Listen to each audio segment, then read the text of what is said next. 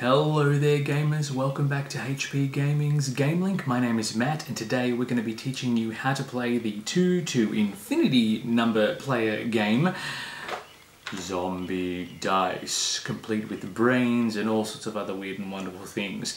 This is a great little push your luck dice rolling game, can be played by any number of players.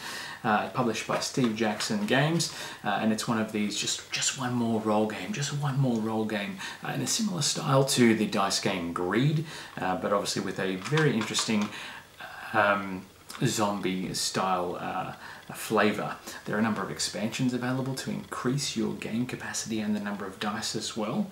But first things first, let's hit the table and we'll learn how to play.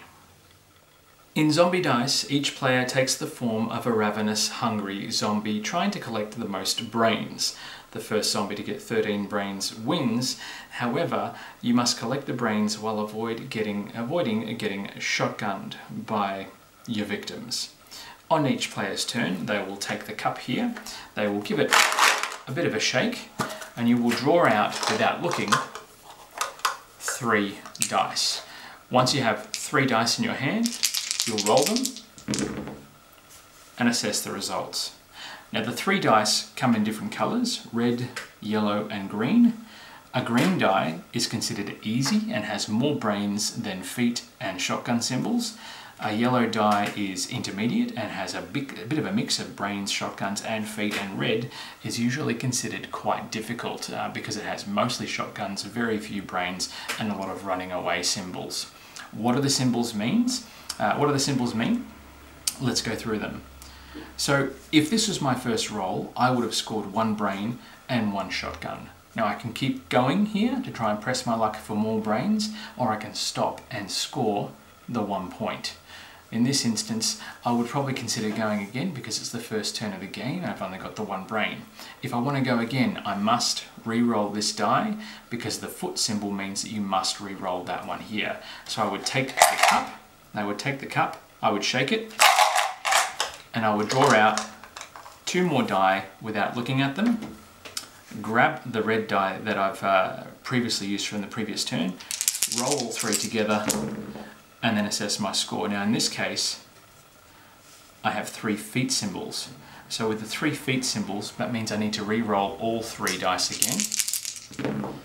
And in this case, I've got lucky, I've got 2 more brains and 1 more shotgun. So with a scoreline like this of 3 brains and 2 shotguns, I would probably stay and pass the dice cup with all the dice to the next player. So here you've got the different breakdown of the 13 dice that are in the game. Obviously green, lots of brains, obviously some shotguns as well, not as many yellow dice, and of course the 3 red dice. All of the dice have the symbols engraved on them, so even if the colour does start to fade, you'll still be able to see what's going on with all the pieces here. As you roll the dice and score points, you can keep re-rolling die as long as you like, provided you don't get the 3 shotgun symbols. And obviously the first player to score 13 points wins. Now it is worth noting too that you can keep re-rolling dice as long as you like, provided you don't get those 3 shotgun symbols. Once you either get 3 shotguns or decide to stay on the score you're on, you put all the dice back in the cup and pass them to the next player. Should you go through all the dice and run out of dice, just remember what score you're on, how many shotguns you have, put all the dice back in the cup and keep on rolling.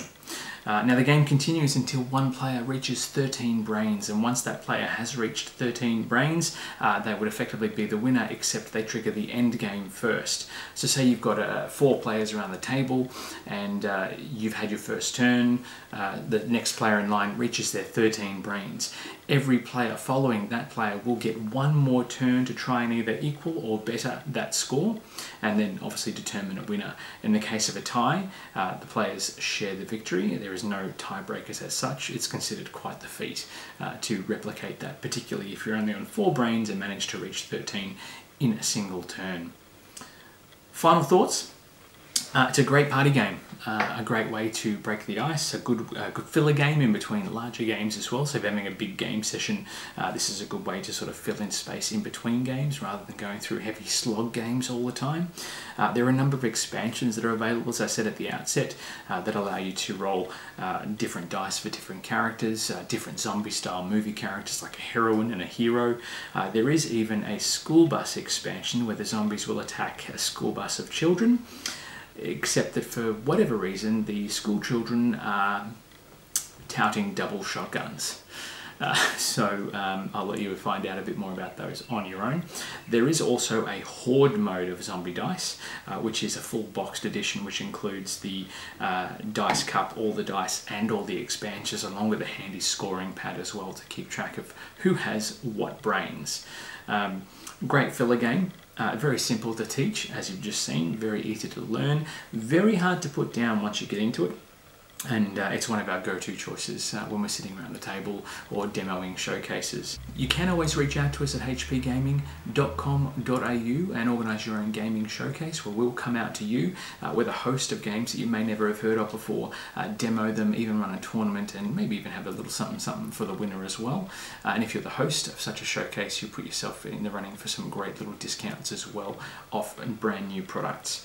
Until next time, folks, hit up the website if you have any questions. Obviously pop them in the comments below. Check out hpgaming.com.au and we'll see you at the table with some new games very, very soon. Bye for now.